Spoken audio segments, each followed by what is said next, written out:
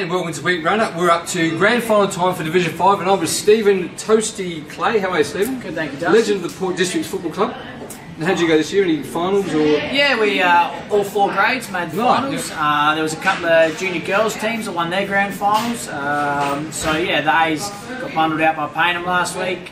Both B's and C's got bundled out to Henley and Goodwood, respectively, and the A teams I think lost to Goodwood as well. Yeah, that's it. But, yeah. No, well done. And look, Division 5 time, there were no surprises here, but I think when a team in this division wins by close to 80 points, you think they must have been the fair side all year, which they were. So it was Seabock taking on Woodville South.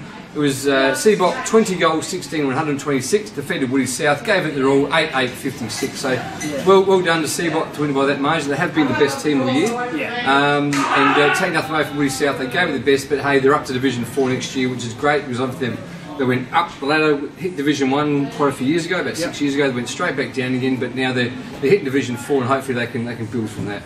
Yeah, I think they must have. They spent a lot of petrol tickets the week before, just getting over the line. I'll go on to the CBC, the goal kickers. There was 11 of them, so they had quite a day out. So Jay Greenbank with the 4, M Raymond with 3, and C Harris with 3. S Raymond, Jay Hegarty, both with the 2s. And the singles went to D Alpin, L Harrison, R Woods, M D'Angelo, J Builder, and N Bynes. Best players there were Woods. Greenback couldn't even get in. Oh, yes, he did. He got in.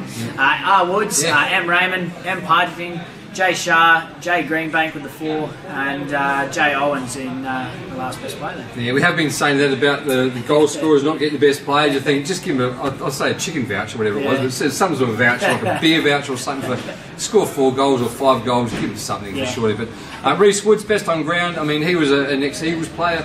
Obviously, playing Division 5 footy, but playing with his mates, got himself a grand final, saying well done for him. So. Well done. But a lot of experience in amongst the Seabock, and they've done very well to consolidate those players and win a grand final. So, look, not much obviously chop for Woodville South, but they did make the grand final. Well done. We've got the Sumner with a bag of 5 in the grand final. Well done with Hanson with 3. So just the 2 goal scorers with the 8 goals. And the best players were Sumner, Haynes, Percy, Ahmed, and Matthews. So. No surprise there, but Seabock, well done. Great year they've had. I think that should consolidate the club as well. They've got the good, obviously on the parklands there, and they use a bit of Thebby Oval sometimes, obviously when they have the car races there in March. So they come from, they've been in Div 3 before, I think, Seabock a few years ago. So hopefully for them they'll make the climb back up. And as you said before, Woodville South, when I first started playing seniors, played against them in the old Div 1 reserves. So be good to see both those clubs do well again. And, yeah, absolutely. But no, that's all for Division 5. Well done to both sides, and we'll see you next year.